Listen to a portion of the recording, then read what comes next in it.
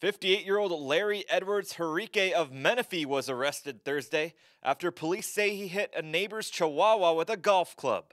Lily, the 8-year-old Chihuahua, died early Friday at an emergency veterinary clinic. The dog suffered a lacerated liver, broken leg, and head trauma after witnesses say the man struck the dog in a motion as if he was driving a golf ball off a tee. Henrique was booked on suspicion of felony animal cruelty and was released Friday on $5,000 bail. The Press Enterprise spoke with Lily's owner Barbara Hitchman after the dog's passing.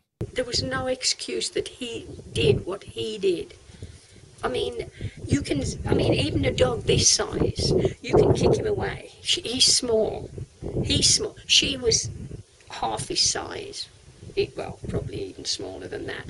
He did not need to use a club to kill her, and he killed my dog. And I'm devastated, as I say. I don't know what to say other than people like him.